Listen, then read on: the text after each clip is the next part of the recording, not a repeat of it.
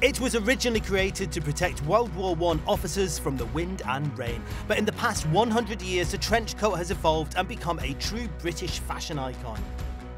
And it stayed true to its British roots. Believe it or not, all the trench coats are still made in the company mill in West Yorkshire, with each individual coat taking around 3 weeks to create.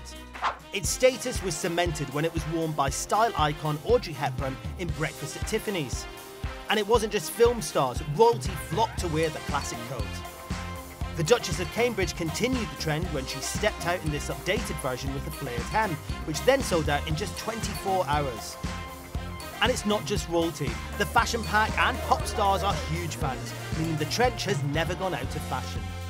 And thanks to Christopher Bailey, the company's Chief Creative Officer and CEO, the trench coat is constantly evolving and finding new young fans.